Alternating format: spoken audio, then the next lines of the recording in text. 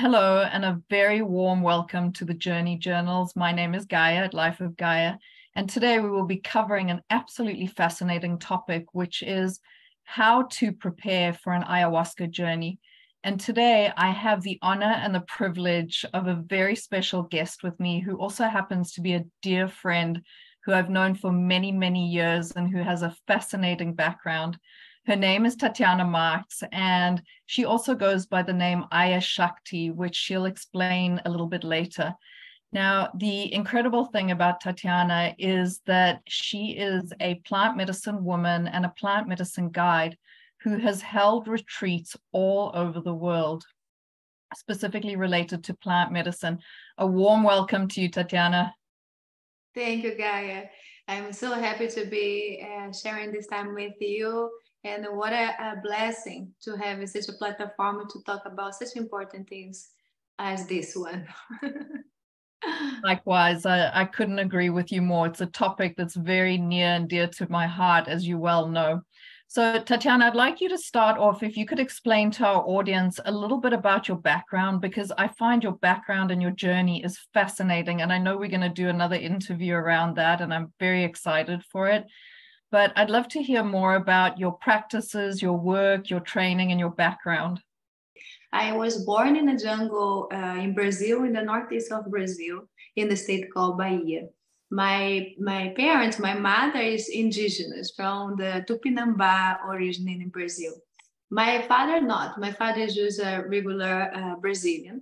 And they met really young in their life.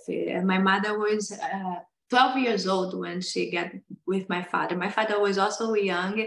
He was 15 years old. I was born in the jungle from these two parents, but didn't grow up with them. Somehow their life was really hard. My father died. Someone killed him actually when I was 3 years old, and this making the whole family moved, and I got separated from my mother because my mother was not to go to the city, for example. She wanted to stay in the jungle setting. So we go to the jungle when I am 10 years old. And it was there when actually the toughest part of my life started. Until 10 years old, I was in the jungle, and it was one of my favorite times in my life was to be free in such a way in the jungle. And to be a child and feel this sense of freedom, for me, was actually what saved me out of the bad things that was happening. There was a lot of traumas happening in this family, physical traumas, sexual traumas, psychological traumas, all levels of trauma, violence, people killing each other, abusing each other sexually. And it was not different for me and also for the other children that was in the house. So growing throughout all of this density, all this trauma inside of the family, took me at the point of 14 years old to leave the house. I don't know what I'm going to do at this point of my life. I just know that I cannot take any more suffering, any more pain into myself. I will rather be on the street, maybe even die, because I didn't know what is going to happen to me. I will rather that happen to me than continue to suffer the way that I was suffering in such a young age. So I decided to leave. And then from this 14 years old until I was 19, I lived a great part of my life into sex, drugs, and rock and roll. Because I had such a pain inside of my heart. And I understood it, and I believed at that point that life was all about that. Life was all about suffering. Life was all about struggling. Life was all about pain. And I didn't want my life. I imagined this young as I was imagining that I cannot grow older. I needed to die while I'm younger because I cannot take this overwhelm of suffering of life. So I am going to do things to take me closer to death. So I will go to difficult, dangerous, the most dangerous things to do that my friends will ask me to go with them. I will do that, drink, be very drugged, not remember anything, go into car races and go into jumping into things and things dangerous to really risk. Maybe it's the adrenaline, maybe it's the consequence of a young age, and this emptiness inside of me, I believe it was what drove me to do all of those dangerous things, because I thought I don't have the courage to take my own life, but if I put myself in danger enough, life is going to take care of it. So I did that, and I did that for this period of time. And with 19, I met the first man that I fall in love. And that changed the stage that I was in my mind and in my heart that I want to die. Now it changed to, wow, maybe there is something else into life. I never loved nobody. I never felt loved by nobody, even from my family. And now I found this person that I can feel a glimpse of love. I can feel a glimpse of caring for someone, and I can feel the glimpse of someone caring for me. Maybe I deserve, because I didn't want to believe that I deserved, because of the hard experience that I was having. The core belief inside of me was that I didn't deserve life. I didn't deserve it to be loved. I didn't deserve anything that was good. So then meeting this person brought that feeling that maybe I deserve a little bit of the goodness too. No? So it inspired me to continue. I inspire also me to stop my bad behavior, right? The dangerous behavior that I was having. It inspired me to do less of the drugs that I was doing, experimenting of all type of drugs, also in the tentative to take away my life, you know. So with this love, the love it grew. With this person, the relationship grew, the love it grew, and I started to have a different experience of life. Like maybe with love, maybe if we open our heart, maybe there are more into life than only suffering and pain, no? So little I knew at the time. So little I knew at the time, because this was the greater portal, falling in love with someone, creating a life together, and navigating into those deep places, you know, with the pain and the suffering. Now having hope, having inspiration into a new, different experience of this life. It was a great portal for me being created. This portal was very important because it was the very portal that brought love and inspiration and happiness in this phase of my life. It was the very portal that will take me back into the very core inside of myself, right? The relationship, it lasted the time that I had to last the relationship. It lasted to the time I believe today, the time that I need the support of that relationship. And then when I was ready to fly with my wings, because I needed to have that experience as well, the relationship, it was closed. When the relationship is closed, I go to the bottle of my pain. Now I have to revisit, and I have to revisit everything double, right? Because then it was the suffering from since the birth, and then reviving, living all the suffering and struggle as a teenager on the streets, and now heartbroken because it was not the dream, it was not what I imagined it to be. So then this portal that took me back into the original pain in my core was actually the space that I got to save myself, right? Most of us are very afraid, feel pain and to struggle. As if not all of us, you know, human beings are afraid of that.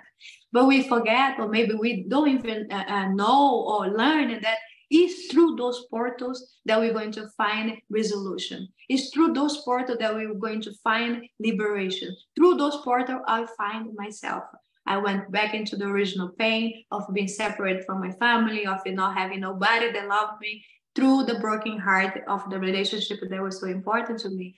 And then when I go back into that place, those places inside of myself, now I truly want to die, and I wanted to do something that I, in my own power, to do that. No, I went to New York.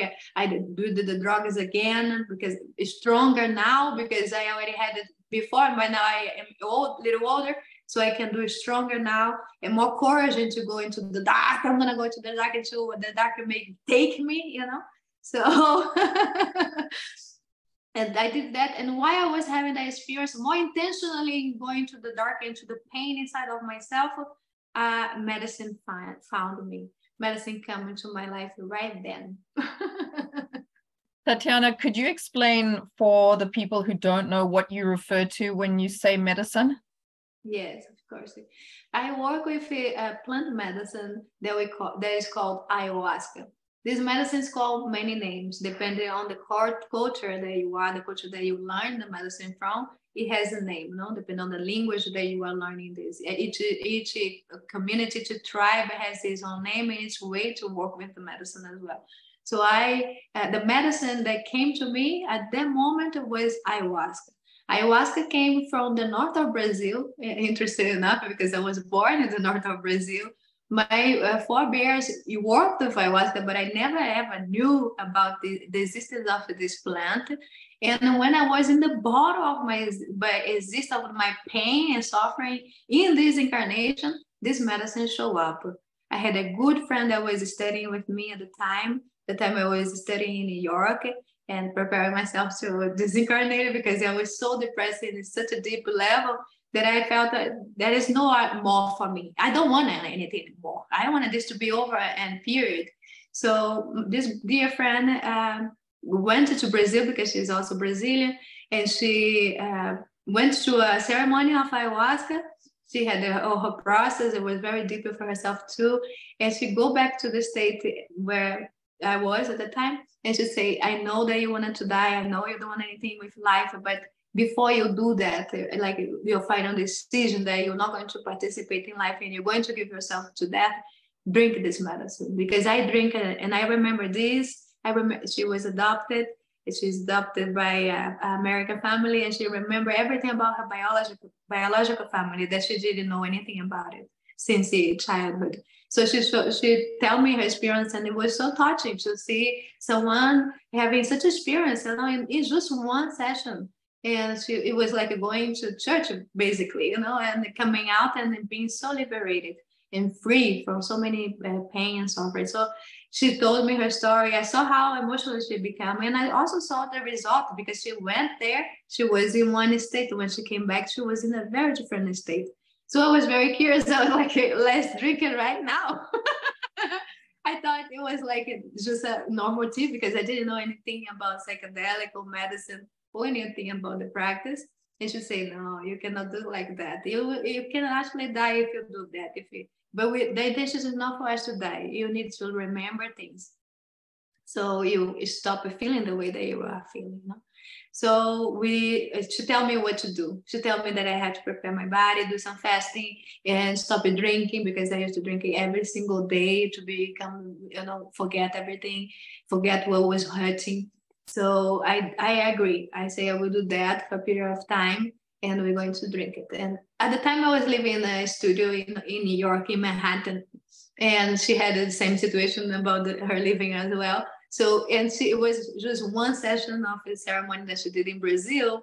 And basically, we don't know absolutely nothing what we have to do a session of ayahuasca. No? But she was so touched by my process that she said, we're going to do it together. I will give it to you, the medicine, and we will sit together. We'll be there and watch what is going to happen. And then she will hold the space for me. So we did that. And I was not feeling the first round, the first cup of medicine. And I told her that I will need more. I ended up drinking 3 times, the cup. It's a small cup that we drink of medicine. So I ended up drinking 3 times. And that was a journey of 12 hours. And those 12 hours is one of the most important 12 hours of my life, other than the hours that I was born into this world, to have this experience. That moment of the experience of 12 hours was the moment when I died and I came into life again.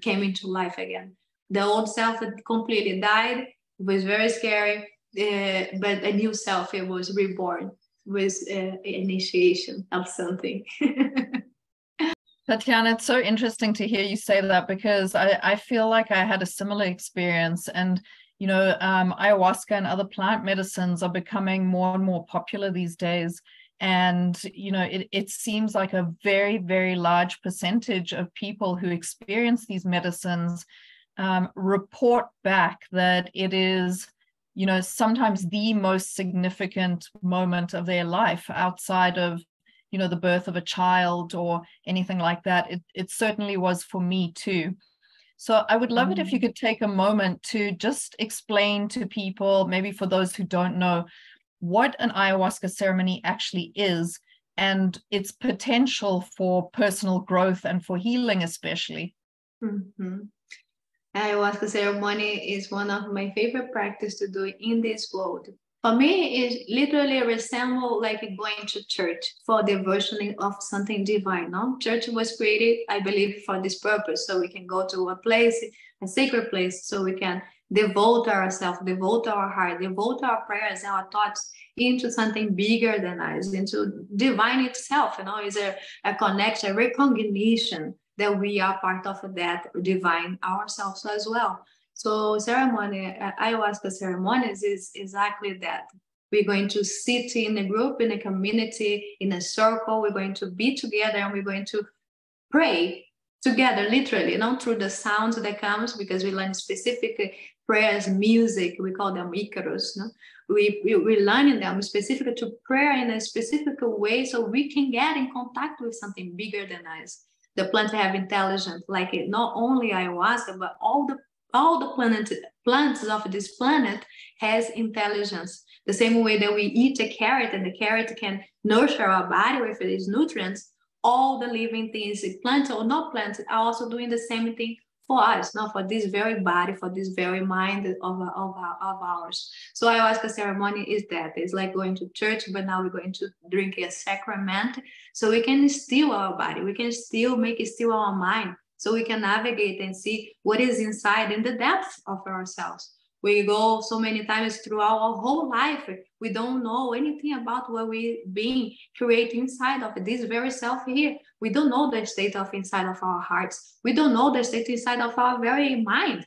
We just go by the automatic emotion of the everyday today life, and we are busy and we have everything, so many things to take care of into our everyday life that we do not pay attention to what the state that is inside of our very self. And when that happens, things get difficult, things get hard, because we accumulate so much. We accumulate the pain, we accumulate the suffering. Yes, we accumulate a little bit of the love and the cherish too of life, but most of the things that we accumulate is the things that we don't want to deal with. We hide them. We hide it if you feel bad. We hide it if you feel sad. We hide things that we don't want to show to the society or to the people around us, because we didn't learn that. We didn't learn that hiding things inside, not going inside of ourselves, is going to make us sick. We didn't learn that. Nowhere in the society told us that we need to take care of our state inside so we can be healthy in the outside. So when we drink ayahuasca, we learn that. That is one of the first things that comes, no? Because medicine is going to take us inside. What is it that we are cultivating inside of our minds? What is the nature of our thoughts? What is the nature of the feelings that is coming to us? What is that we are feeding inside of us? And what is that is becoming us, no? Through the words, through our gesture, through all the things that we do into our life. So we learn about that. We also learn where inside of us is sick and what is the reason that we are sick. Because of the accumulation of those things, inevitably, the body is going to get sick, is inevitably. The elders say that when the body expresses sickness, the spirit is already screaming. So in a way, the spirit starts to scream because we are not paying attention, we are not hearing. We are not hearing that all of this inside is making us sick or having a poor quality of life. So medicine shows us, if the body is sick, the medicine is going to navigate that first and foremost to show the individual what is the reason of sickness, why is the body is screaming in the first place, and what is one can do about this. What can I do to be healthy? What can I do to bring a clear, a higher state of mind, of consciousness inside of myself? I have the power for that, no? If I only learn in soul medicine, we go to ceremony so we can learn those abilities. Those abilities is no ability that is outside of ourselves. It's all inside of ourselves. All the abilities, all the things, all there. But we don't have access, or we don't learn how to have access into those things. So we are oblivious into life, and we go into the suffering and the pain without doing much different in there. When we bring psychedelic to the picture, not only ayahuasca, but all the majority of psychedelic that is out there today's day, we accelerate the process of someone so much the acceleration of this understanding, of this learning, no? Even someone suffering with a PTSD or very severe depression, like severe that I have been encountering, and have sessions of psychedelics and going so far in the process, like literally day to night feeling a new person. So there are great significance and importance into the psychedelic. That thank God that it is happening these days, because we need it so much. I believe in one of the most needed times, in the time of humankind, we need it more now. There are a lot of technology that is coming in, and fasting paced the life, and fasting paced all the ways that we think, and that make it even easier for us to store and guard ourselves inside in a way to be safe. We wanted to be safe ultimately in life. But let's not forget that we are not only matter, we also spirit, and the spirit has a say into all of this. And then there is medicine for us to drink and practice and recognize those things. Such a transformational experience, and you've just gone through a lot of the different considerations to look at before deciding to do it. And, we wanted to take this interview to talk about preparation in particular and highlight that. And I wanted to ask you, what do you have to say to someone who's thinking about doing an ayahuasca ceremony for the first time, or deciding to do it? What should they consider? Mm-hmm. One of the first things to consider is a condition of the body. Now, if the person has some types of specific conditions, they are contradicted with the medicine. For example, if someone suffers of a heart problem, heart disease, any heart problem is to be pay attention to when you go into psychedelic, as in general. Ayahuasca has a tendency to accelerate our heart, because we are navigating into depth of ourselves, bring memories from the very beginning of our life, sometimes even from before. Those things can be strong and overwhelming for the heart, right? So if someone having a heart problem, it is indicated that this person do not drink ayahuasca, for example, but find a different way to work with the plant. Someone could do micro dose, for example, a drop or two to work with the medicine that way and be safe. Another condition is also psychological. If someone have a schizophrenia, for example, clinical schizophrenic, this person is also indicated not to drink medicine, because the medicine, again, is going to make the mind to navigate into depth that maybe the person that has this condition is not going to serve this person so well. So those things are very serious and important to consider before you know that you can drink medicine. Even if you do not suffer from those things, then everybody that don't have those conditions is okay to drink medicine, right? The plants are natural, like all the plants in this planet. I feel in the planet we have medicine and we have a poison, but it's the same plant. The poison is only poison because we didn't learn the amount of the plant to intake, right? It become poison. In the jungle is the same way. The very poisonous plant is going to be a healing for something else. But if you don't learn the amount of this plant, then some people die, naturally. So we learn about that. We learn about how to use medicine responsible, and we learn also to take a responsibility and to learn what is it possible for us and not. The majority of the way, everything is possible. It's not. I don't encounter so many people that comes to me with conditions like that. I encounter a lot more with deep depression, PTSD, the trauma after going to war or something as traumatic, things like that.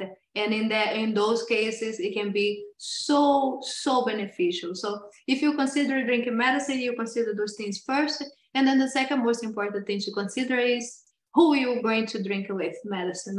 Who is the person that you're going to, how is it that you're going to find this medicine? Where did this medicine come from? It's the same origin.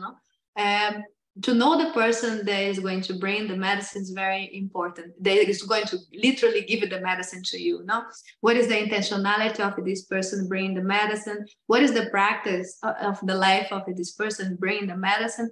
There is so much medicine being shared around the world, And I believe in the end, it's all positive, but we needed to be more responsible. We need to be more responsible for the practice that we invite, and also for the people that comes to drink medicine. And also as individual participants of ceremony, we also have to gain learning responsibility, because I can go just because I was invited to a ceremony. I can go blindly. Yes, my good friend invited me and I don't learn anything about it, but I can now, no, wait a minute, let me learn what is this medicine, where coming from, who is this person that is bringing. I can learn, I can take time to learn that and feel more secure inside of me. When you learn about the medicine, you feel the call to drink the medicine, that is a really good sign, because some of us learn about the medicine and have a reversion about it. Oh my God, I don't want to do that. But if you feel like an invitation, if you feel a call to it, you're probably going to gain a lot of understanding, a lot of consciousness is going to come out of this practice. No? So there is a first sign that if you feel that way, and then you learn about those details. No, you learn about the person, you learn about your own conditions, and then you go to a ceremony, learning, doing the practice we call diets pre-ceremony, pre-ceremony. No, we call them diets, special diets. So very important to emphasize this here. The diets before the medicine. Now we're going to talk a little bit more later on. But do the preparation, prepare your body so you can go to this experience. And trust your heart. Thank you. So, you've done a great job of discussing, how to find the right practitioner, to pay attention to your mental, your physical state, and all of that. And I wanted to speak to you about actual preparation before the ceremony, because from a personal experience, I've experienced the difference between good and bad preparation, and it was significant. But I wanted to hear your opinion on what difference does preparing versus not preparing create, and how to prepare well. Yes. The difference is day and night, literally. Imagine it like I gave you. Imagine you going to run a marathon, right? You have to prepare your body to run a marathon. Otherwise, you're not going to pass the next hour or the next 2 hours, no? And when you prepare for a marathon, imagine you going to eat barbecue the whole day, the whole night, and you're going to drink alcohol and you do all those things normal. You didn't do anything actually to prepare your body. You just did it normal. There is going to be a problem in your marathon. Maybe you're going to run for 10 minutes or maybe an hour, depending on the state of your physicality. But it's not going to be a good experience. Similar to medicine work as well. No, when we prepare, when we receive the calling and we know that we're going to go to partake in a ceremony, we're going to equally prepare our body, because it's a very serious thing. It's serious in the level of spirit. It's serious in the level of your very healthy, your body. All the cells is going to be working into this process, right? So if we do not prepare our bodies, it's going to be as strong as if we didn't prepare for the marathon. We're going to be purging, crying, but so much more to clean all the things that is in the way for us to have experience. So I say, if you cannot follow the guidelines for preparation, wait a little more. Wait until you can follow the guidelines. Because I had experience with people coming without following the guidelines, and they struggle so much. And it's a pain, to watch someone struggle so much just to clear out the things that could be avoided. So I say, wait if you cannot follow the guidelines to prepare your body in the way. And when you feel that this is what you need right now, it's going to be so much easier for you to prepare your body, because it's not a bigger deal neither, not to prepare our body to do something so deep, importantly, to our life and to our health, to our spiritual growth as well. So in this preparation, what we're going to do is first is with the food that we intake, right? The food that we intake, it can be of dense energy and it can be of light energy, right? If we eat a salad, our body can process and feel light, versus if we eat a piece of red meat, right? So we ask the time of a 1 week period for us to be paying attention into what we're going to eat. We're going to avoid some foods too, like red meat. We're going to ask the participant not to read the red meat. Why we know it's red meat? Because the red meat, as we all know, is dense, is flesh, right? And is going to stay inside of the body for such a long time. That is one phase, one part of the red meat, not to drink it, not to eat it. When we eat red meat, some of us, if we are not healthy and exercising and athletic, the red meat can stay inside of the gut for a month. So what is it, this material inside of the body going to be in a way? What is this effect is going to be when you are drinking something that is so strong that need all the space inside of your body?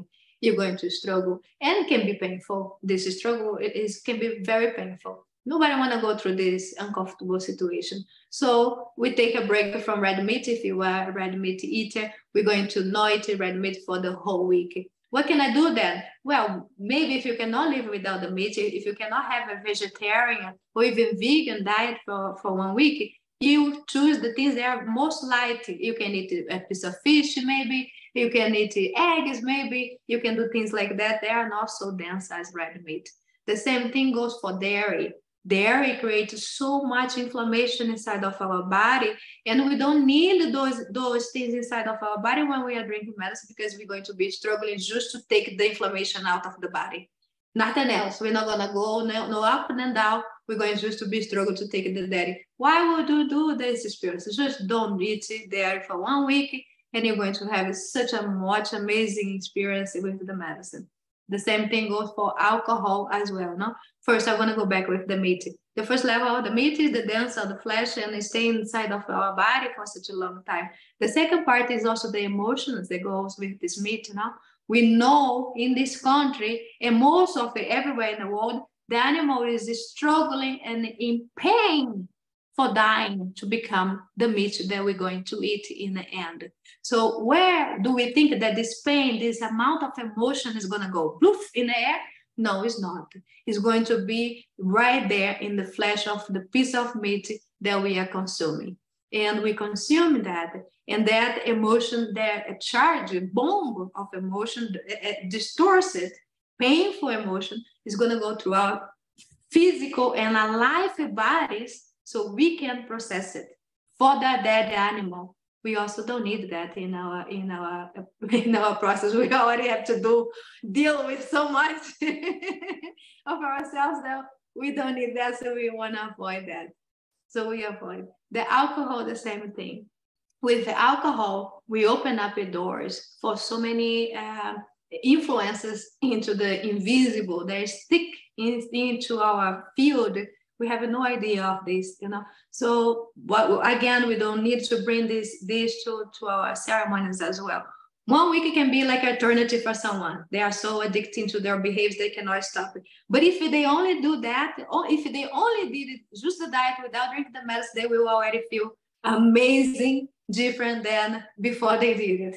And if they drink medicine in that period, oh my God, life transformation, 100%, So preparation is very important. The other part of the preparation, other than the diet, is what we're going to avoid mentally, what we're going to avoid energetically, right? Some of us have a work or friend or even family environment. They're very disturbing. They're very noisy. They are very loud, And this is going to affect our field. And we're going to be carry this charge with us. There is not seen, but it's there, it's in us. We're going to carry this charge into the ceremony. Our ceremony is going to be all about clearing those charges, that doesn't belong into our field. So the ceremony is going to be about that. So not to avoid that, we're going to do things like being in silence during this week. We're going to choose to do things by nature.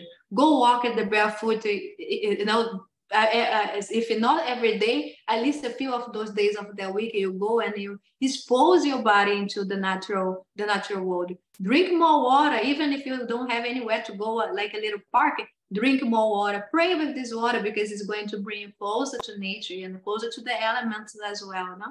Avoid to watch the TV. I don't know even the expression, but please avoid to watch the TV. If it not only in these 7 days, if you can create even more space not to watch the TV, is going to be so much more beneficial for your health, because all the information that comes to TV, it doesn't matter if the TV is for information that we are watching or if it's for entertaining. All the energy that comes to our field is storage, is inevitable, is energy, encountering energy. It's inevitable that we're going to have that into our field, and we're going to carry it. We're going to carry that not only into our health inside our flesh, our cells, but we're going to mentally and emotionally as well. And when there are some people that don't live without entertainment, TV and social media. When those type of people come to session, the ceremony is basically to clear all of those energy out. So they understand, oh my God, I've been so distorted, believing in all of these things that I'm being exposed to. So I also ask and incentivize people to do that, and do in that way you can detox, in this week of the first layer of the things that cloud our mind, they cloud our feelings, they cloud our bodies. We can take at least the first layer so we can get into the ceremony with more chances, to get into where we wanted to get this, to the core of ourselves, to the core of the process that is going on inside. Very interesting. So we've covered, how people should prepare from a dietary perspective, how they should prepare from a physical perspective, from a mental perspective. How about emotionally? How should a person come into a journey from an emotional standpoint? And what sort of mindset is helpful when you're coming into your first journey? Mm-hmm. Very good question, important question too. I will do my best to answer. I'm going to use myself, when I am emotionally overwhelmed, when I feel agitated and even sometimes upset, mad about whatever it is that life is bringing to me. The first practice that I like to introduce into my own life and suggest is that coming out of the negative state of mind is a crucial thing to do. Because imagine if I have a problem and I'm going to be every single day or even all day long thinking about that problem, thinking about that I am heartbroken, and I'm going to be all day long thinking about my heart broken and how heartbroken I am and how life it is unfair because my heart is broken. Is to come out of this state. It's not easy. It's not the easiest thing to do because nobody wanted to feel with heartbroken. Nobody wanted to feel the overwhelm of life or the madness that is going around. That will take it personal most of the time. So for me, I will do things that will take me out of this state. The state is not going to go away. The state is going to be there, but I'm going to do things in my life to take me out. I am heartbroken. And nothing in my environment is going to make my heart not being broken. But I know if I go to plant something in my garden, I will feel a little better. I know if I go swim, I'm going to feel a little better. I know if I stay in the sun and I eat my favorite things to eat, I'm going to feel a little better. So I will do things like that to support me into what I get into the ceremony, right? Because when we get to the ceremony and we drink the medicine, then the work is even deeper, that is happening. So then all that I need to do is carry myself, but also not only when we are preparing ourselves to drink medicine, in our lives as well. Because when we stay in the mindset of the problem, on that level of the heartbreak, of the pain, of the struggle, we're going to create more of this. It's inevitable. We are feeding energy into it, it's going to grow. Every time we think about my heart is broken, my heart is going to be broken longer because I gave energy for that to be so. But if I understand and I know my heart is broken, I can do something else opposite to make me feel opposite of my heart is broken. And suddenly my heart is going to start come back into balance, because nobody's heart is going to be broken forever. A heart get broken so we can learn from this broken heart, right? And the deeper lessons can come from a broken heart. I'm just using the broken heart here as an example, but so much blessing, so much gifts, so much preciosities can come out of any struggle, any pain, and any heart broken. If we can only see, if we can only come out of the state that is actually the struggle state, we can see, yes, we are marvelous, we are divine beings, sparkle here, walking in the flesh.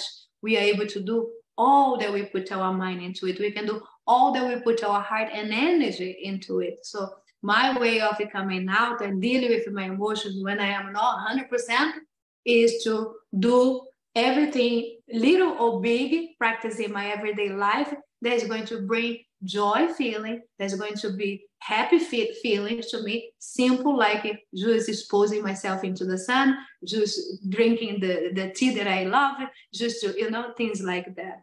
Mm-hmm. And I'd love to address another piece of the emotions to it, which I have to say was a challenge for me initially. And I'd love to address the part of surrender versus control when you first go into a ceremony, because at times, it can be incredibly beautiful, but it can also be incredibly confronting and challenging. And, sometimes as much as you want to surrender and roll with it, it's not always that easy. So I'd love to hear your thoughts on, surrender versus control, and how to actually prepare yourself as much as you can to go into a journey with that mindset. Yes, thank you for the question too. Yes, in general, human being has the control mechanism up. We have the survival things going on. Some of us more than others, no? Some of us are more relaxed into taking risks into life, and the majority not really. That's normal, because the state of the life is, since we were born into today, if we didn't have those mechanisms, God knows what would be of us. But at the same time, we have to understand that those are not the only options. There are so many options that we can use. No? When we come to drink medicine, inevitably we're going to have the control up, because we're going to go to a place that are not comfortable, because we sometimes don't understand where is the message going to take us, inside of ourselves. We don't know what we're going to visit, so the control system are up. And that's okay. Just accept what is there. Accept whatever state it is inside of you. Don't try to change anything. Don't try to, oh my God, I'm so controlled. I don't need to be like this. Oh my God, I'm so surrendered. No, don't think absolutely nothing about that. Just watch it. Watch the state that is there. Recognize what is there. And oh my God, I feel so controlling about these things. Just recognize that. And that's it. All that you need to do is to create the environment inside of you that you are safe. It's okay if you have the controls up. It's okay if you are more surrendered. That's okay. When you're gonna go and sit and drink the medicine is going to work with you, and it's going to show you. It's going to show you, your system is up like this, your system is up like that. And I feel with my process with the medicine that is so intelligent. It gets us right where we need. And then we learn it right away in this glimpse of moments.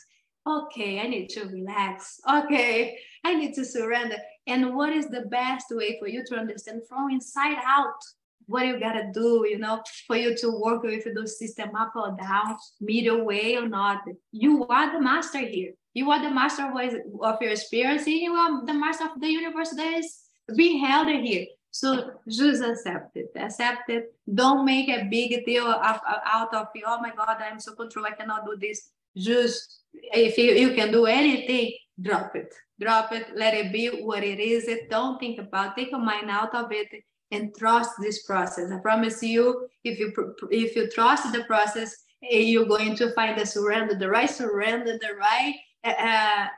feelings for you to feel and embody right then when you're having the experience.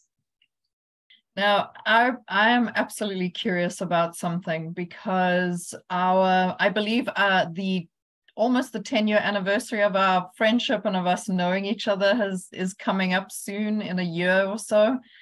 And I have to say, you are by far one of the bravest people I know. And the reason is that when I first met you, you were living a completely different life, in a completely different place, with completely different priorities. And, this is a story that we'll go into detail more in a different interview, because your journey is fascinating, but it's filled with bravery. And you pretty much picked up and left and went to go and do training for a very long period of time, very deeply into the Amazon jungle. I would love to know how you prepared when you were there and what you learned there. Mm-hmm. Well, wow. Also, it's like one of my favorite part of the story is this part when I feel this strong call in my heart that I had to give up everything and go to the jungle. After having that experience, the first experience with the medicine, I was in New York at the time. In my experience with the medicine, I saw many things. One of the most important things that I saw was the face of my mother, because throughout my whole life until that point, I didn't remember her face and I did not remember her love. I didn't remember the connection that I had at one time in my life with my mother, right? And I didn't have that in my system. So the medicine showed me that. And when the medicine showed me that, it somehow took me to my roots, took me to the origin, the origin of where I came from. And in that line of understand where I came from, it showed me that where I came from was the jungle. I came from the depth in the jungle, and I forgot those depths of the jungle. And then I have to go back to those depths, to those places in the jungle, so I can find myself, my true nature, because I was so covered with all the illusions that made it Tatiana to be at the time what Tatiana was. And the medicine showed me it has nothing to do with Tatiana. All that you think is Tatiana, it has nothing to do what Tatiana is. So then I followed that thread. I followed that thread to go to the jungle because I needed to reconnect with my true nature. I need to reconnect with my roots, And I didn't have no idea where, because my life took so many different turns, and I don't know. I had the family of my father so big, I don't know half of them. My mother disappeared from my life when I was 3 years old. Not disappeared, no. The family moved it away, and she disappeared from my life when I was 3 years old into the moment. So I have no idea where to go in the jungle. But I also read a lot, and I like to be informed, and I learn about the movement going to Peru. A lot of people going to Peru for learning about the medicine, drinking medicine, or the centers there. And I felt called to go to Peru. Brazil have the same amount of medicine, equally like Peru. It's part of our culture also. The medicine have a church of itself called Ayahuasca. União do Vegetal is also institutions that serve the medicine. They're very serious and they are very old also. For many years they are doing their work. And because I grew up in a Christian setting, I grew up until I came out of the house of my grandmother. I was 14 years old. Since birth, I only know the church and all the doctrine of a Christian church, a Pentecostal church, a very serious church, And because of this mindset that I had, and when I come out of that, I didn't feel called to learn it in Brazil at the time. I didn't feel called because all the practices, I cannot say all, but the majority of the practice in Brazil has the concept of the church inside of them. And I didn't want anything with the church. So I decided to go to Peru. I went to Peru and I spent about 8 months just to try to find someone, right? And I didn't know absolutely nothing. So I spent a lot of people say to don't go to Peru with a woman. There are bad things that happen with women there. And I had all that going on too. But I wanted to find the jungle that I can learn. And I want to find a teacher, that can show me things, because I have no idea what is this. And I know that I have to learn more. So in this 8 months, a lot of things happened, very important things also. A lot of abuse. I already came from abuse inside of my own family, big, deep, traumatic abuse, sexual abuse with one another, incest and all of that. Now the person in power, the person that is bringing the message to me and say, I am the teacher, I am the shaman, right? I am the shaman. And then say, you have to take your clothes off for me to do work on you. You have to lay with me so I can do work with you. So is there kind of a repetition of a little bit the things that was going on in the time of the trauma, the sexual trauma? And I was very close, and I was closing myself even more. And if it was not sexual, it was money-wise. But because I had the experience of traumas in a young age, I could recognize, and I could also take myself out of the situation, because I was not a little girl anymore. I can see it by very far if someone have a bad intention. in those areas because I grew up inside of an environment like that. So I will find a way to stop and not and close the relationship. In the end, I spend all my money. In the end, I already have lost even my hope because all these things happening. I say like, who wanted to do this? Who wanted to learn? No, maybe that's why people in general in the society don't know about this practice because it's so obscure and it's scary, you know? And then at the end of this 8 months, I was ready to leave Peru because I didn't have more money and didn't have more space also in my mind to continue to do it. And then someone from Mexico at the time that I knew, a woman, asked me if a lot of people knew that I was looking for teachers. Asking me if I knew about someone called Juan Flores. I never heard about Juan Flores. Then I started looking for Juan Flores, finally found him and started learning with Juan Flores. And I learned with Juan Flores until this day, but I have learned so many things about that. Going to the jungle, when I decided that I'm going to go to the jungle, was a calling, a deep call of my own spirit to find myself. I have created a person, a personality, an individual. I have created a life that was not my true self. I never was learning or never knew how to connect to my true nature. And the calling to go to the jungle was this calling deep inside of me that I need to find my true nature. And in order to find my true nature, I needed, is individual. This thing, the calling is all individual, is particular for each experience of each person. But my need at the time was to give up all that I knew, everything, absolutely everything, even clothes, everything, and go to the jungle without earning anything. Just go and find a new life with just this pair of clothes that you have. Go. And then that was what I did. It was necessary for me at the moment. And it grew up, and this grew up, and I understood why I had to go there, why I had to give up all the reference that I knew until now, so I can find the true self that I was looking for. So I did that, and that was a great struggle. One of my favorite parts too of the story, because of the struggle that I had to go through in the beginning before finding the teacher, and then after finding the teacher didn't tell me anything. He said, "Oh, good, you were here to drink medicine. Great, let's go to the jungle." And we go to the jungle, and we do diets there of master plants, other plants that is not psychoactive, plants that is going to heal the body if you are sick for any disease, or plants that is going to teach you. If you are not sick, the plants are going to teach you, in higher state of consciousness. So I was very interested in anything. Just teach me anything. But he will not tell me anything. He will give me a bottle, like a liter of this type of a concoction, these plants, and tell me, go to the depth of the jungle, go out of the village, take this bottle, and stay when you find a little roof, because there is no walls. No, the hut is only a roof of leaves. You stay there until you finish. I was like, what? He knew, because he tell me to go and to come out from there only when I finish it. Usually when you finish this liter of concoction is a period of 8 days. I was there for one night and I ran for my life.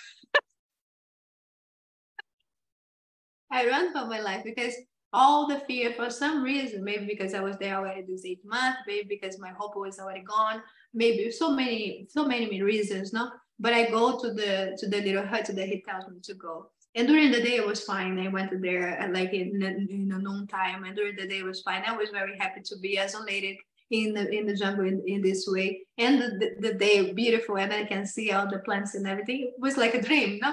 But when the night came, with the night came all my fears. But literally all my fears that I have accumulated from day one in my life in this incarnation, into the very moment that I was standing in the jungle, in the dark, pitch black, 40 minutes away from the village, and I cannot run, I cannot do anything. I can only experience all the fears that came out from losing my mother, the fears of the sexual abuse, the physical beating, all the fears of the hell because of the church period, all the fears at one time. And when I experienced this, I was crying for my life and shaking for my life. And I felt, this is not for me. I don't want this. I don't want anything to do with this. I don't want to see all these fears. I don't want to see all this because it's so intense. And the only thing that I could think is to run for my life. And I need to leave the jungle right now. I needed the car to come right now to pick me up. So as soon as I was like 4 a.m., the light start coming out, I literally ran from the little hut to the village. And I got there crying, screaming, dripping sweat, super hot in the jungle. And then I go there to Maestro's house. He's waking up. What's going on? I'm like, I need to go home. I need to go home, knocking his door. And he come out and I'm crying. I'm telling him that I need to go home, that I'm very afraid and I cannot have this experience. All this that is coming out to me is things that I want not to experience. I want to experience the opposite of this. And then there was things about devil and hell and things that show up. And then he just watch and look at me without saying one word. And I'm like, and then he say, when I finish, he say, you came to finish your process of 15 days. When you're done, you can go home. But the way that he said was so father-like that I never experienced like an authority like this, but so straight to the point. He was not having none of this. You can cry all you wanted. You finish your process and then you go home. And I was, wow. So, shocked, overwhelmed with this answer that I just say, yes. I say, okay. And then I felt like a little girl that I needed to finish, even if it was hard, I need to do it. And then also he said, there is no devil that is going to come and take you to hell. Just go back and finish your process. Okay, that maybe it was good for me to hear there is no devil that's going to take me to hell, because I had all these horror thoughts and things in my mind, but it didn't help to take the fear away. I needed literally to walk myself through the fear. And there was no way away from the fear. I need to walk inside of the fear through the whole 8 days that I was isolated until I come out of the fear. And once this happened, once I was going through the fear and throughout this time, I was learning the reason of the fears, the roots of the fears, and all that was there for all of this to be possible inside of my consciousness. And when I come out of these 8 days, and I finished the bottle of medicine, I knew that I had to be there for probably the rest of my life, because at the time I thought I'm not going back out of the world. I'm going to be here until I learn everything that I have to learn. And then that was it. I decided that I will stay. The first time that I stayed for 7 months doing diets and going inside and revisiting those places. Mm-hmm. Like I said, you are the bravest person I know on this planet, because you did it and you went back and you stayed 7 months. It's incredible. And you completely faced your fears. I don't know of anyone who's done that. Well done. Do you still prepare? Thank you. Still prepare in the same way? Yeah. Now the fears are different now, no? Because the fear doesn't go away. Actually, fear is a great material that we can use. Now I have a deeper fear that has to do with the beyond, the invisible, and the things that we cannot find information here in the matter. But I tell you, when the medicine is strong and presence it comes through, I also feel the same feeling that I want to run away, because it's so big. It's so much big beyond of the beyond that naturally the physicality, the human part of me is going to feel this way. But now I know this fear, and I can stay in the fear and even relax in it, even bring my presence. And because it's the physical, it's the human part of myself that are afraid. This part is only afraid because it doesn't understand, doesn't know what is going on. But if I trust in the energy that is being open, I will understand in the end of my process that there is nothing to be fearful. There is absolutely nothing to be fearful. When we open to our greatness, it's fear that we encounter, because we don't understand how great this greatness can be. No? And then some of us are stopped, are frozen by the fear. We stop, we don't continue. And some of us feel that we're going to continue even though the fear is here. And that's what I chose to do, to continue even though feeling fear. Before I didn't understand the fear, didn't know the fear. Now I know, and I can use it in my favor. when the fear comes. So yes. Tatiana, it sounds like you found an amazing teacher and shaman when you went down into the jungle, and you were very lucky to have found the right person. I wanted to address the word shaman, because I know you don't like using it in reference to yourself. And, you know, despite you being exceptionally well trained and having led plant medicine retreats all over the world for pretty much the last 10 years, you know, so I mean, you're a plant medicine woman and you like to be referred to yourself as a guide, which is beautiful. I wanted to hear your perspective about, you know, the word shaman and how it's used, because I feel like, you know, it's getting to the point where, you know, people do a weekend online course and then on Monday they're a shaman, and no. Yes, thank you for that question too. It's such a great question. Also, such a important things for us to understand. Now, everything is about educating ourselves. When we don't know, it's so easy for us to make mistakes and make errors. And I feel like our society, human society, as in general, no? There are so much space for learning there. We don't learn in none of the things that we use it in this concept growing up. We don't learn in the church. We don't learn in the school, let alone at home. So it's about education. And I am very emphasized on this education with my clients. It's like for them to learn for themselves. What is it, this process? You know, some of us are going to, like you say, go for a weekend workshop and come out Monday and be a shaman. Is it working? Is a question of, is it working for society? Is it working for the communities? Maybe yes, maybe no. No. In the end, everything is good. Everything, absolutely, even the bad is good, because it's taking us into the direction for us to learn what is important for us, right? So the shaman concept in the jungle, we don't use this word shaman. Nobody knows this word, and when someone refer this word, say, "Oh, my teacher is the shaman," or call the teacher the shaman doesn't understand what this means. And when someone wanted to use the shaman word, usually has a connotation towards the ego part of the human, right? The shaman in the village is known by a curandeiro. Curandeiro is someone that heal himself. Curandeiro is someone that heal his family. And then curandeiro inevitably, with those healing, is going to offer for the people also around in the village, or whoever comes and asks, "Oh, you know what is good for my health?" And curandeiro is going to do that.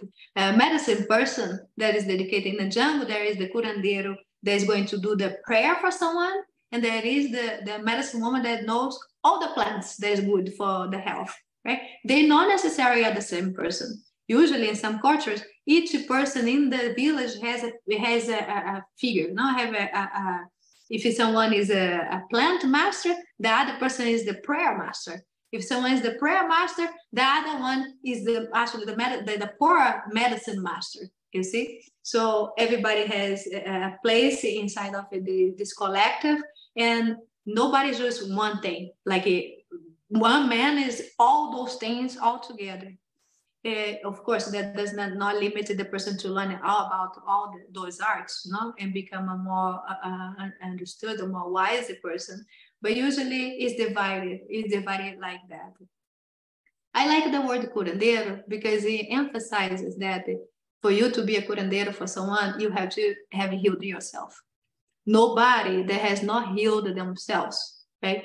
And also important to understand here that we spend our whole life healing. It's not like that we healed and then suddenly we are perfect and ready. Now we can go. No, we are healing our life through our whole life. But the main part of the traumas, the suffering, the pain, we have to deal with this and transform this part into something beautiful. If you have done that in your life, you don't have to live in the jungle or even serve ayahuasca to be a curandeiro. So many of us are curandeiros in this earth, you know, in this life. Look into our grandmothers. Our grandmothers, many of them didn't drink ayahuasca, but they were all curandeiros.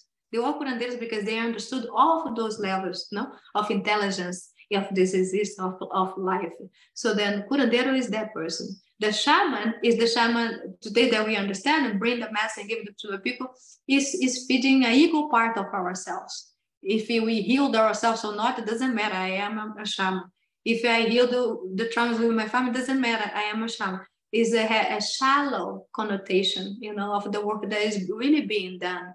The elders, the ones that are serving medicine for whole life, since the day they will start walking, they don't call them anything. If you ask them what they know, they will tell you, I know nothing. I know I'm nothing.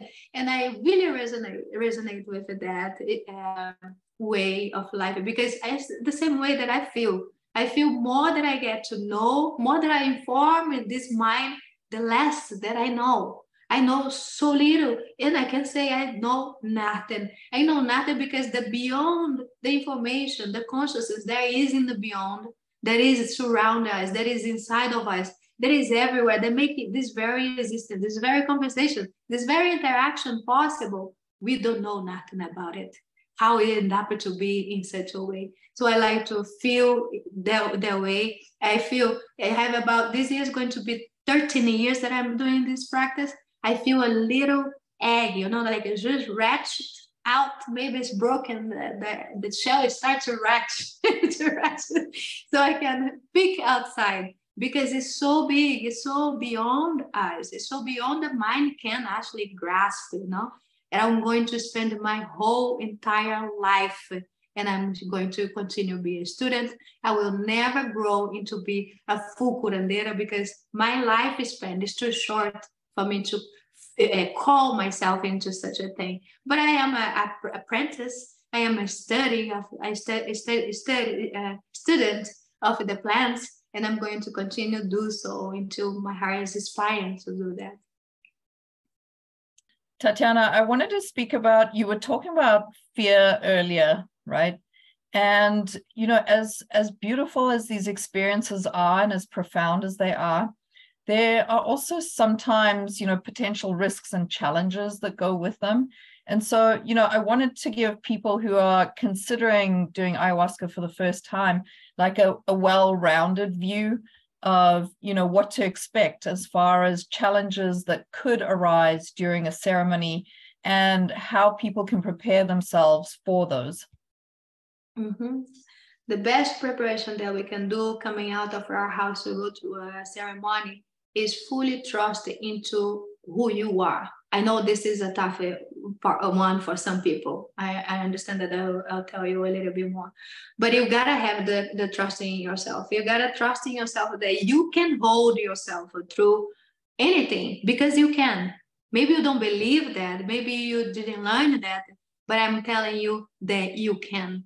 Every single human being can trust in themselves to go through anything in this life, even sitting for 60 hours period in a session. No, and if we have to visit it, what hurt the most in us, we can do that because we are that powerful. No, so the first thing coming out of your house is to have that feeling of trust, even if it's not natural for you. Call upon this feeling of trust, that you can trust in your heart, and then you can trust in yourself to hold whatever it comes out in this session. I'm going to be able to hold myself. There's the first step.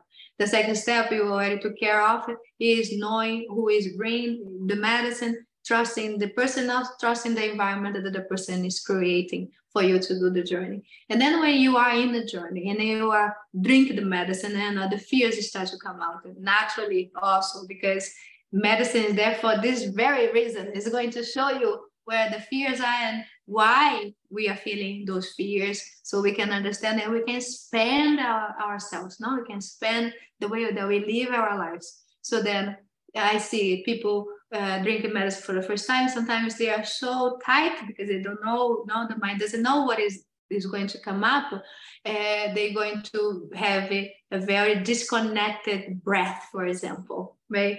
They're going to breathe in such a way, they don't know how to breathe, basically, right? So I'm going to bring attention into their breath. First, like when we start the session, we're going to all breathe together. And then when we finish and breathe together, we're going to do a short practice of a breath that we can utilize this while we are going in the journey, while we are in the journey, while we are with the effect of the medicine. We're going to utilize this breath practice So it can ground us. It can bring us back into our body. It can help us to feel, I can do this because I am here fully with myself. So the breath work is one step to come out of states like that, the states that are overwhelmed of fear. No? Also, a state that there is overwhelmed of the medicine itself, that when it's cleansing the body, can be overwhelmed too. We're also going to use the breath work. This is one of the greatest masters that one can have throughout the session, because you can calm down your body, you can calm down your mind by breathing such a way, and you can also expand your experience. You can make even deeper feeling the medicine when you breathe in such a way. So breath is very present and important, and I bring attention into it every time I sit with the group. Mm-hmm. And speaking of helpful, do you have any books that you could recommend, or documentaries to watch or something like that for people who are thinking of journeying or doing an ayahuasca ceremony for the first time? So for me, it make more sense if you're going to drink medicine for the first time. Don't watch nada. Don't watch anything. Don't read about it. Just allow yourself to have the experience. Make sure that those things that we talked before is in place. Like, we have to trust the person, trust the environment, trust what this experience, and just trust yourself too. Don't read it, not yet. Don't bring the material yet to your mind before you have the experience, because you're gonna use those materials when you're having the experience. Oh, maybe it's gonna be like this. Maybe it's gonna be like that. But I read that and I read that. It's not that. This is not happen. So it sometimes creates more problem than it resolves, right? When we are afraid or unsure. So trust that inside of yourself, you have the tools inside of your mind and your heart. You just have to work on trusting this. Is there. Is everybody have it? You will have it too. So trust this, go, don't read it too much. Take care of the diet, take care of the emotion, the psychology, also the silence. Take care of that and go with your heart. Go because you can do it. Go because you have the strength. Go because you are it. It's just a recognition. No? We forget that we are it. And then we go and we have those experiences, and we understand that, yes, it's not different than what I am. So trust that.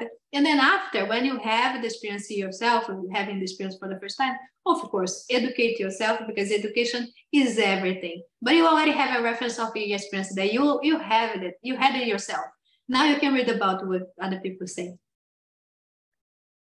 That is such excellent advice and suggestions, because exactly what you're saying, I feel like a lot of reading up front creates all sorts of expectations, and then circles back to that what we were talking about before, of wanting to control the experience, and have it be like what you read in the book. And really, experiences like these, I don't think any book can explain to you, because it's felt, from the very core of your being and in every cell of your body. And yeah, I absolutely agree with you to then, do a lot of reading and learning and understanding afterwards, because it's a fascinating topic. Yes. What is your message to the world around plant medicine and, even more importantly, traditional knowledge? Wow. Early in my experience, I had these desires in my heart, and even like I had dreams about the whole world sitting and drinking medicine. Today, I understand that medicine is not for everyone, and it's not everybody that needs medicine either. But I do have a wish in my heart that we can all, as humankind, open our minds and our heart for psychedelics and for practice that takes us deeper inside. It doesn't have to be an altered state of consciousness. You can go and start doing a yoga practice and take that practice for your whole life. You can do a practice of meditation and do that, take that for your whole life. Practice. Let we all, as human beings, take the responsibility to choose practice that is going to take us towards the spiritual part of us, the unseen part of us, that we do not take time enough to do that. So even if I cannot afford, my family is too big and I have time, I don't have time to put the food on the table. Every time you go to your bed, you can pray for the universe. You can pray with, you can pray with your heart open to what is bigger than us, right? We can all include a small practice or bigger practice into our life, so we can integrate the spiritual part that we are. We cannot continue negate that this spiritual part that we are is going to continue give us the same result that we are seeing in the society. We have to find ways in our life. We have to find ways and time in our life to incorporate the practice of spirituality, and not only material practice. We don't only need to do work, eat, go to bed, and have a successful job. They are much more beyond that what we are in this world, what we are as human beings, so much more beyond. And when we don't look into this beyond part of us, we're going to get sick. Inevitably, we're going to get sick. There is no other way, because only when we get sick, then we can understand, go back and say, why? Understand and learn that I am not just the physical. Unfortunately, there is sickness in the world, like things like cancer, like things like things big like this that can transform someone's life day to night. Today we are having great life. Tomorrow we discover that we have cancer. Life is very different, but we can avoid those experiences. I'm saying as an example here, but we can avoid to have experiences like that by integrating, because when our body screams, like we say before in the interview, is a little bit late for the body because the body is already sick, you know? But from that scream, from that place where the body is already sick, we can then go back and start to learning the reasons why the body is sick. And this process of learning why the sickness is there in the first place is going to take us where? Back into the spiritual part of ourselves. For the sickness then becomes an invitation. When Buddha said that there was only the suffering in the world, you know, and there is only suffer, but at the same time there is no suffer. It's the way that we look into the suffering in the world, and also the suffering in our lives. Because the suffer can be an invitation, the sickness can be an invitation for us to be more aware and bring more consciousness into our life, into all the lives that there is around us. So it's all positive. Doesn't matter how much struggle, doesn't matter how much pain, it's all positive, and it's all an invitation of the great spirit itself to bring us closer to home, you know, that we've been going away for so long. I would like to thank you for this experience, speaking of experiences. And it's, you know, these conversations are always such a gift to me, because, you know, despite us knowing each other for 10 years, I feel like every time we see each other, you know, if it's in Miami or Brazil or wherever it is, that there's always other people around, or it's fragmented little pieces of conversation. And so it's been such a gift for me to spend this hour with you. I feel like I've learned so much about you that I didn't know before. I didn't know the story of your parents. I am supremely grateful that you did not die young and that you are here with us today. I am so grateful for the transformational work that you do in the world, with everyone around you and all over the world. And, you know, like I said, you are by far the bravest person you know, not only because you went into the jungle, but also because you're one of the few people who I've met who has had 200% courage to fully follow your path. You know, and I think that's incredible. And I feel like this listening to you for an hour, like all your knowledge and your insights that you've gained over these years and all these experiences provide so much, I would say, comfort and love. And so I wanted to thank you for that. And thank you for being here with me. It's been an absolute gift. I feel the one that I gifted by you too. You bring so much too. And I feel a sense of security. You know, I always felt that way with you around. You bring so much wisdom. You bring so much memory from before. And even without saying words, there are so much exchange that you bring into my presence that I'm really grateful for the force that you are as a human into the world, and the things that you bring into people's life. No stoppable. It's like the pure divine incarnated, embodied, the intentionality, the direction of that. So I am the gifted one. And I also thank you for putting these projects together and inviting me. I was like, oh my God, because I am not so good with this type of thing. So I'm so grateful that you thought of me, that you invited me, and may we continue the conversation. I also have fun answer those questions. Absolutely. Thank you so much. And what I also wanted to say, as you said, is I feel like this is just the start of the conversation. Tatiana and I have decided that we want to cover other topics like how to integrate plant medicine ceremonies. We'd also like to cover, her own personal journey into the jungle. And there's also another part of this is that Tatiana has a wonderful partner, Charles, who also does medicine work and is also a guide, but who specializes in addictions, help using plant medicines to help with addictions.